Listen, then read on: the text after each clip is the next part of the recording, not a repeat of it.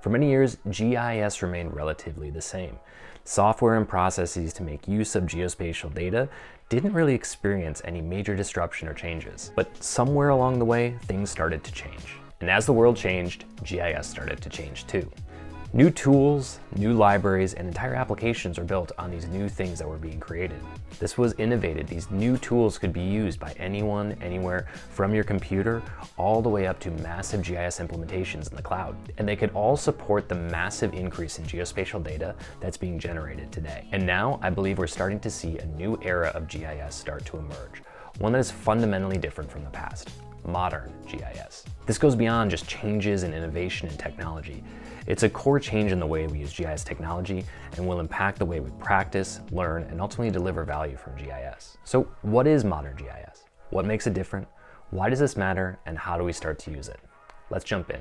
Since its inception, GIS technology has remained relatively the same. You generally have some sort of application layer, such as a desktop system, or programmatic access, like from Python code or even from the command line. Then you have to have somewhere to store your data. This could be a database or server architecture, and maybe some place to store your files as well. Web map services or tiled web maps ultimately come along later, but have also become an integral part of the GIS stack. Lastly, you also have tools that allow you to gain access to outside data or outside tools like geocoding or routing analysis that also pull from data from outside your organization. And finally is the outputs that come from all these systems. Traditionally, this may have been printed maps or published data sources, but has grown now to include many other things such as applications, dashboards, notebooks, and even more. And this traditional architecture probably looks similar to the one that we showed earlier. So what is the difference between GIS and modern GIS, and what are the factors driving this change? First, let's start with the latter, taking a look at the factors that are driving the changes for modern GIS. There are ultimately three big changes that have shaped the need for modern GIS. First, geospatial data has grown in scale and velocity. Larger volumes of data are being produced, and being produced more frequently. Now, of course, this is not just a trend in geospatial. You can take a look at this chart which shows data growth worldwide year over year. Now, while these exact data points don't exist for geospatial specific data, there's a few data points that we can pull on to understand the growth of geospatial data itself. First, here's a post that I've shared that looks at some of the largest geospatial data sets I've come across in my career. But take a look at all these other responses. There's so many people using much larger scales of geospatial data than ever before. And just take a look at the size of the data set from Google Earth. This may very well be the largest single geospatial data set available today. There's no doubt that the scale and volume of geospatial data is growing rapidly, and that defines the first need for modern GIS. The second is technology. The innovations for technology for large-scale data analytics and data science has been significant. Within the past decade plus, there have been major advancements in leveraging analytics for much larger data. Over time, these tools have become much more easy to use and accessible to wider groups of people. And we're actually starting to see the emergence of geospatial specific types of these tools, for example, Apache Sedona. But the tough part is that if you don't have the relevant experience to use or implement these tools, they can be a bit out of reach. This is the worst! To best take advantage of these tools, oftentimes you need some DevOps skills or developer operations to first implement them, and then skills like Spatial SQL or Python to actually use them. And many times in a traditional GIS education, these skills aren't taught, especially in the early stages or oftentimes even in the later stages of a GIS education. Finally, our last trend is the growth of the cloud. Beyond using the cloud just for data storage or deploying applications, more and more cloud providers are deploying open source technologies as services that they provide that ease the burden for others using them to deploy and maintain these services on their own. The cloud takes much of the burden of the application for things like backups, security, and deployment, and allows you to just use the tool itself. On the flip side, traditional GIS has often been desktop first. That are usually backed up by services and servers that are hosted on site or proprietary data servers that are hosted in the cloud. But as a user or even an administrator of these services, you often have little fine-grained control about how you use and maintain these services.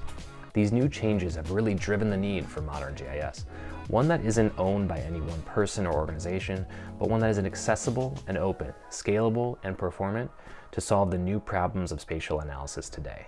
So what is modern GIS, and ultimately how is it different from traditional GIS? Modern GIS is the process, systems, and technology used to derive insights from geospatial data. Modern GIS uses open, interoperable, and standards-based technology. It can be run locally or in the cloud and can scale to work with many different types, velocities, and scales of data. Take a look at this chart. Here's a quick comparison between the two and what you can achieve with a modern GIS versus a traditional GIS system.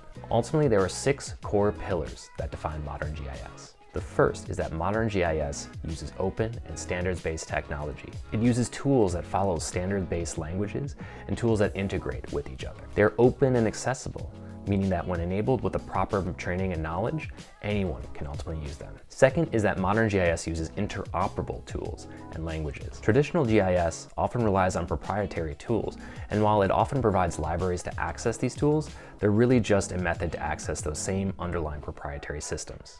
Modern GIS is built on the principle of using open and interoperable languages and tools that can be used as standalone tools or integrated to work alongside each other. The most important part of this is that it means that GIS teams can now work along other analyst teams that may not be using or work with geospatial data. This completely removes the silos of the past, where people using GIS had to work within their systems and tools, and others had to work within their systems and tools.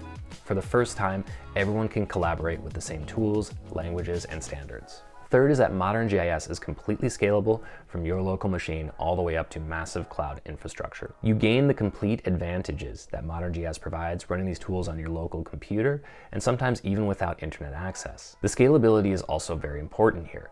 While you can scale to a certain amount on your computer, certainly much larger than traditional GIS systems, the scalability in the cloud is almost limitless. Fourth is that modern GIS supports all sizes, scales, and velocities of data.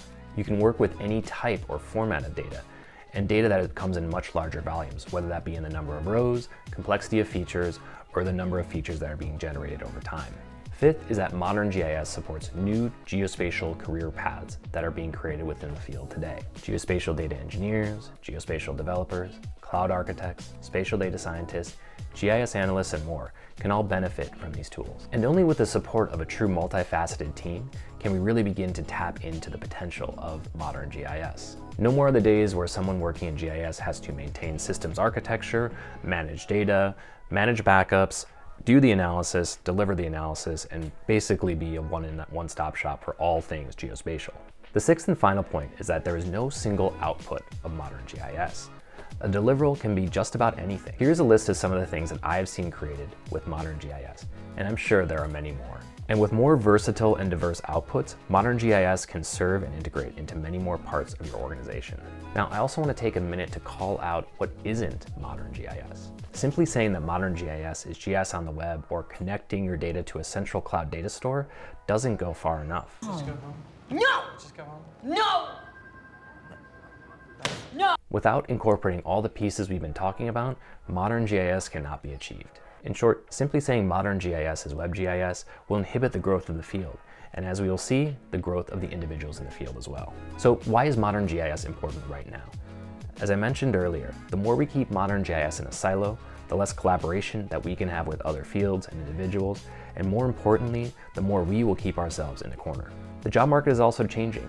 More roles are requiring technical skills both inside and outside of GIS. Take a look at this data, which represents 1 month of job listings pulled from Google via the SERP API. And special thanks to Luke Baruch, who put together this code and project for his analysis of the skills needed for a data analyst role. What up, data nerds? As you can see, more and more Python and SQL are becoming necessary skills within geospatial.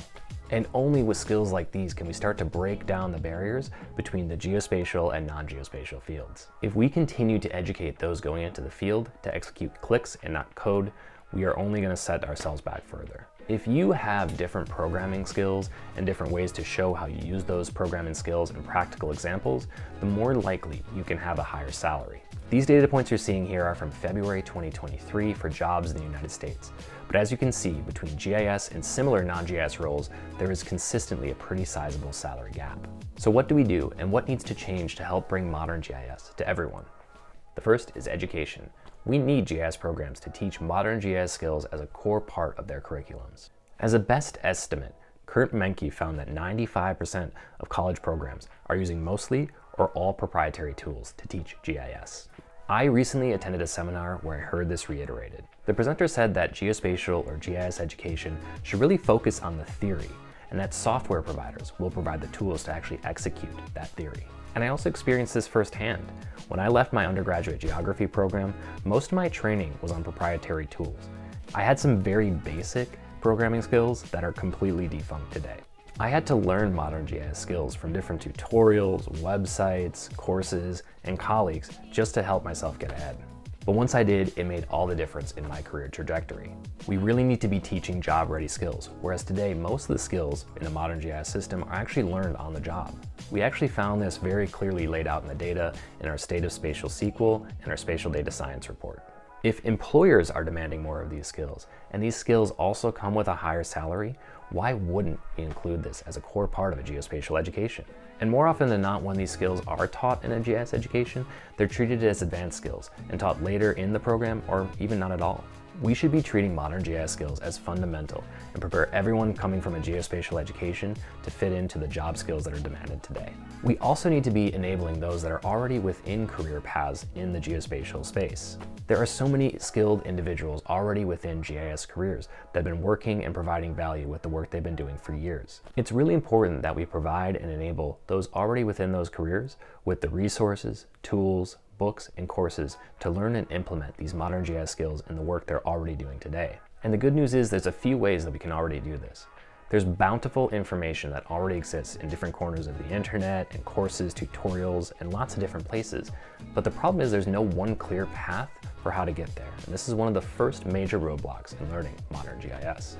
I put together some videos on my favorite courses for learning geospatial Python and my favorite paths or different steps to actually learn modern GIS. You can take a look at those in the links here.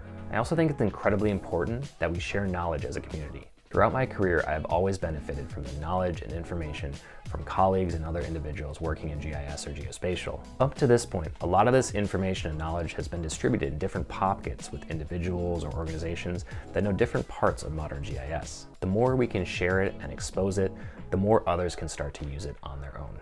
The other thing I highly recommend is just to start using these tools. You don't have to change everything all at once, but start with one or two of these different tools and implement them for a specific project. See how they work, see where they don't work, and use them again to speed up your work and use a modern GIS system. Understanding how these tools can be applicable to the work you're already doing is one of the fastest ways that you can practice modern GIS in the field. Finally, make sure you talk about modern GIS. How are you using it? What do you find challenging? Who do you turn to when you have questions? What are your favorite tools? The geospatial community is one of the most active and amazing global groups that I'm really happy to be a part of. I've never encountered anyone who is unwilling to help or even answer a simple question. Jump in, share your ideas, and start the conversation. I know that modern GIS can be a complete game changer, and I'm so excited to see the new world that this creates. I know there's going to be so much opportunity for different individuals and also for the problems that we can actually solve together. But I want to hear from you. Let me know your thoughts in the comments. What are you focused on learning? What are some of the tools that you like to use? What are some roadblocks you might have had? And ultimately, how do you plan to use modern GIS in the work that you're doing? Let me know so we can share and all learn together. Thanks for watching, and we'll see you next time.